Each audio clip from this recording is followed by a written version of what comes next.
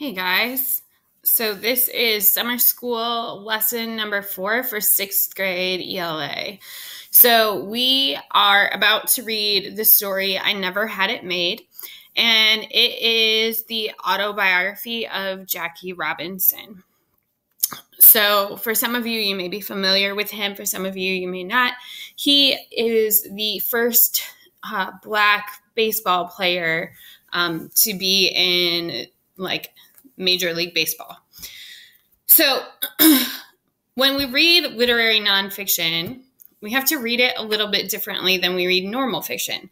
So in our last lesson, we talked about how normal fiction follows a plot diagram, but literary nonfiction doesn't always, because it's the truth. So we're going to learn about Jackie Robinson's actual life. It doesn't necessarily follow a nice, neat plot diagram. Okay, so instead, as you're reading and as you're focusing and trying to determine what you should be annotating, I want you to think about, why would the author tell their story? Okay, so why does he tell his story?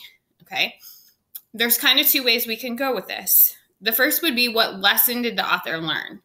So is there some kind of moral to this story? Is there a big lesson that our speaker learns? Then that's probably the why.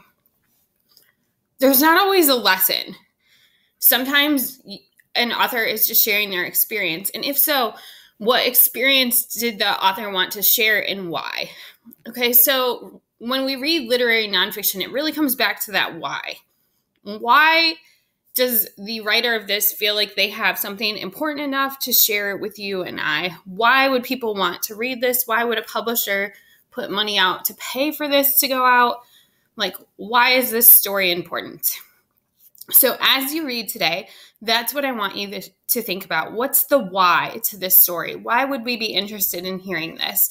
Why is this better than somebody else telling their story about being in baseball? All right. So why is he sharing, and why did he feel like we may take something away from his story? All right.